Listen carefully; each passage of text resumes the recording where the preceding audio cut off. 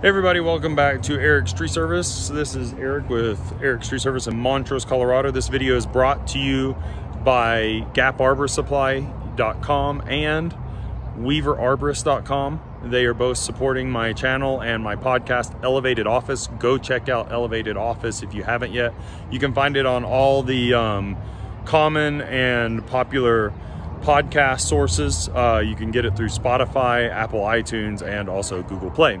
So today, as the arborist tip, we're going through a very important thing that should be understood by every groundie and every crew member, and that is when your climber or a climber has a line set and it is attached and ready to climb on, especially if he is climbing on it, do not touch that line without first asking and communicating with him. Now, you definitely don't want to adjust the anchor point, especially on like SRT or SRS systems. But even still, you just don't want to mess with it a whole lot. The only thing that you might want to do, and this is only if you're experienced enough to know, first off, and second off, if this is an immediate risk factor, is you might want to take the tail and re-secure the anchor if you feel like it's a high potential for failure. However, one of the greatest things we ever invested in was the Senna unit, and this allows us to communicate. So personally, before I touch Zephyr or any other climber's line, I say, hey, alert, there's something I don't feel as comfortable. And he communicates to me that it's okay for me to do some adjustment. Sometimes it may take a few seconds for him to get his lanyards in or whatever, but you want to communicate clearly. Do not mess with anchors or lines that somebody is climbing on or about to climb on without communicating first. You can literally kill the person or hurt them severely.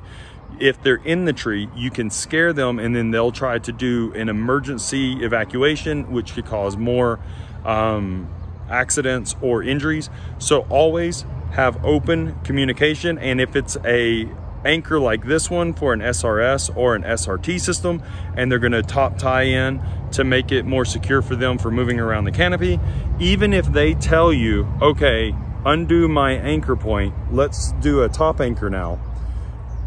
Don't untie this until there is absolute confirmation that you can untie it. Don't say, oh, okay, can I undo this? And they say, yeah, it's fine. And that be it. Make sure that they have confirmed they are off the line and you can undo it. Now, the other thing I personally like to do is I like to make sure that they have their lanyards supporting them, and I ask for them to give me slack on the tension side. And that way I know if there is slack on the tension side, that they are no longer hanging on the line. So if I do undo it, they're not gonna come falling down, okay? This is extremely important. We'll talk about more aspects of communication and other tips, but when it's dealing with climbing, adjusting lines, resetting lines, even if it's dead branches and stuff caught in the line, and I know that the line's gonna make a slight jar, before I touch that, I communicate with the other climber so that he knows that that's about to happen. Also, if he hasn't climbed yet, I make sure that I adjust the branch and let him know I adjusted it, or I'm going to, before he even gets on the line, so that it doesn't shift on him and scare him or her, whoever. So just a few tips that I thought were important, and I will see you guys in the next one.